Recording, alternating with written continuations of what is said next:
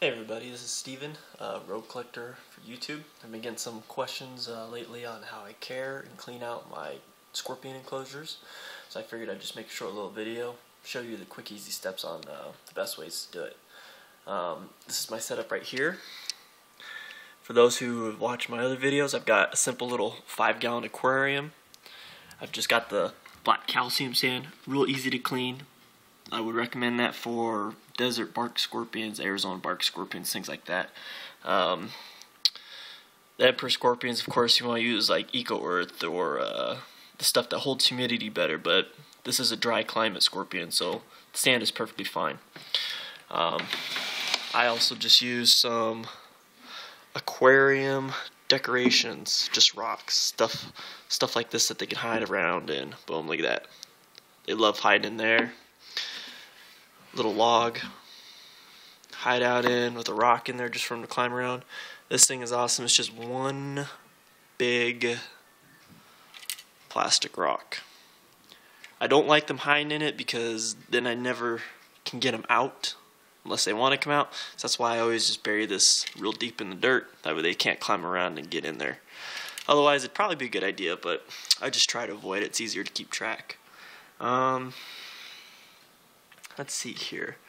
Now what I want to be doing is I want to clean out the dirt, but first, where's all the scorpions? Oh, here they are. I already took them out for you.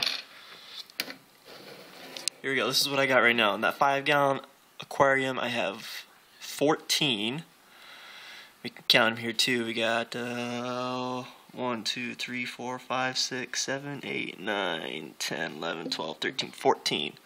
So, I thought I had 13. I guess I caught one recently and forgot to mark it down. So, if you think this guy right here is fighting, actually not. This is actually one of my horniest males, and you can tell he's horny because watch him, he'll start to shake.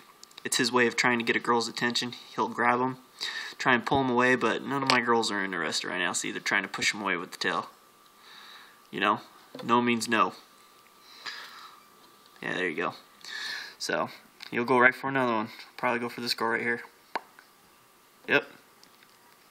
It's not that he's hungry, he's just horny. He wants to get you know, his seed laid, which I think most of my girls are already gravid, which is why they're all rejecting him, but that's okay. If you have one, you can easily keep them in one of these little critter carriers. Piece of cake. One little one, you put small log, some sort of small water dish. This is just the water gel crystals,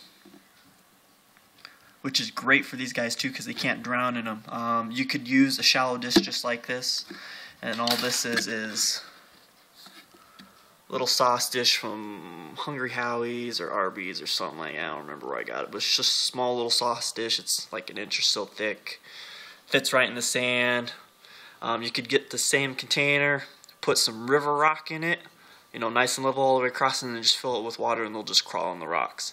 But since I need to change this will be one of the things I dump out here. That's my dog, Bella, wondering what I'm doing. She likes watching, but she never gets in the way, which is good. So that's one thing to clear out. I always suggest before you actually take something out of an enclosure and actually place it on a table or out of the way, definitely double check to make sure there's still nothing crawling around on it. You just never know. I did that one time. Like I said, I thought there was 13 in here. There was 14 actually, so if I were to have not been paying attention and I took 13 out and took one of these out and then it came crawling across the table, I could have had bad moment there trying to catch a scorpion. But trying to get all the cricket guts out because they like to take them in here and kill them, and then the cricket guts all up in the lips. But they love these little rock hideouts. They're just great, and especially desert textured and everything. They love it. So let me just get all this stuff out here. Nothing extra crawling around. Looks good, looks good. I don't usually clean these off unless they're really disgusting, but just that way it leaves some scent trails and everything for them to get used. You know, like tarantulas, they sense their own pheromones and everything like that. So they really need kind of a a scent for them to recognize that this is their territory. This right here is just a little soda cap I fill up with cricket food. So that way, you know, I just throw in 1 cricket per scorpion. I don't actually tongue feed them. I just throw in enough for each scorpion. And, you know, they eventually get to them all. So, let's dump that out because that needs changed. Alright, now for this part here, as you can see, they make a mess. I haven't cleaned it out in about a month. What I do, though, is I don't actually sift out the sand every week, but about once every day or two, I will go in and get like the big cricket carcasses that they don't eat. You know, I'll go in and grab them with a pair of pliers and at least get those out. Just that way it keeps mites, mold, and things like that from infesting my scorpions. But, you know, other than that, the little parts are fine. It just lets them know. It's like I said, it's kind of like them having a sense of welcome to home. You know, they're very comfortable in here. I don't have any fighting, but, you know, as you saw, these guys, they're kind of irritated in this little spot because there's 14 of them in one little area, so kind of getting a little crowded. Alright, next step here is I'm going to go ahead and sift out the sand real easy. I've just got one of those reptile sifters. You can get them at any pet store, piece cake. I think I paid like $6-7 for it, so I just go through. It doesn't get everything, but it will get, see, like all the flakes, all the cricket parts, which is fine. Little pieces of cricket poop, those are fine to leave behind. I've never had a problem with any mold or anything from those. And it just lets the scorpions know that there is always going to be a source of food. If scorpions sense that there's no prey item around, then that's when they become cannibalistic. So as long as you give them a sense that, okay, you know, there's poop in the sand, then they know that there will always be food in this area, so they won't eat each other. So I just do each little side, go all the way across here. Shake it out good. See, just cricket parts. Just get all the parts, cricket food, things like that out, legs, wings, the exoskeletons left behind. They usually do a pretty good job of pretty much eating all of it, depending on how hungry they are. I only feed them about once a week. I give them each an adult-sized cricket. That lasts them easily a week. I would go ahead and do a feeding video right now, but they just ate a couple days ago. If I put them in there, they'll just reject them. They won't eat them. They're not opportunistic like some people think they are. The Arizona bark scorpion is quite used to going weeks, even months without a single prey item. So they're not quick to eat. Once they've had their share, they're done for a while. So let me just do a couple more of this here, and I think that'll be about it.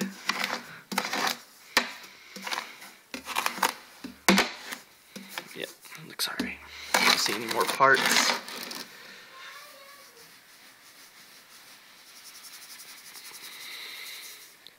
Cool. Yeah, that'll work. Alright.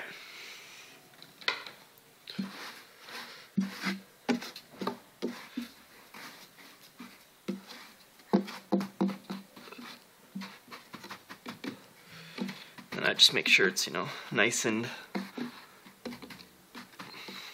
flat, covers the whole bottom. They don't like touching the glass. I mean, they'll touch the sides of the glass, but if they're on the bottom of the glass, it kind of freaks them out a little bit. And then what I do is I just put everything back where it was. I never really change it up because scorpions are pretty much just, they like to stay pretty consistent with the way they do things. Oops, forgot their little rock. Put this here just at the entrance. Gives them, you know, just something else to do. Keeps them from, I don't know why. I don't think it makes a difference, but a little decoration doesn't hurt. Alright, then we'll put this thing back in here. I guess I get this nice and deep in there so that way they don't crawl around and get in that hole. That's one thing I don't want, is for them to get in there, because then I'll lose track of them.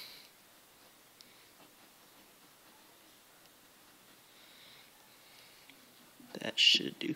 And everyone says these things are burrowers. I have never seen one try and burrow into the sand.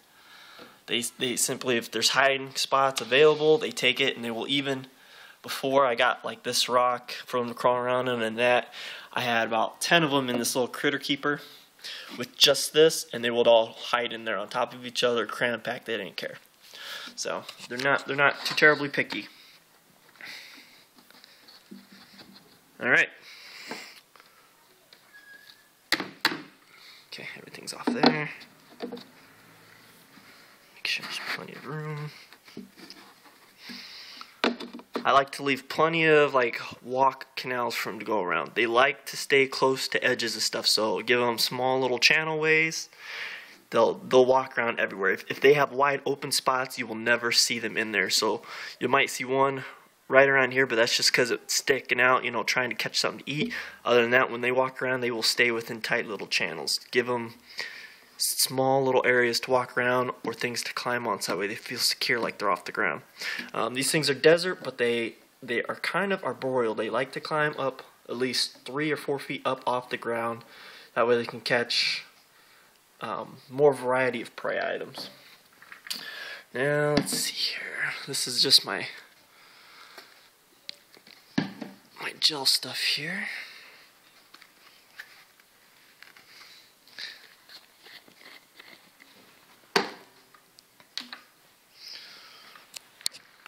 This is pre-made stuff. I don't buy that stuff in the store. It's rip-off. What I do is I go to like Walmart, go to the garden center, and you can buy the gel crystals already, just the crystals themselves. You just add water to them, and that right there is just excellent. And I think that is actually a little too wet for them. I want just the crystals.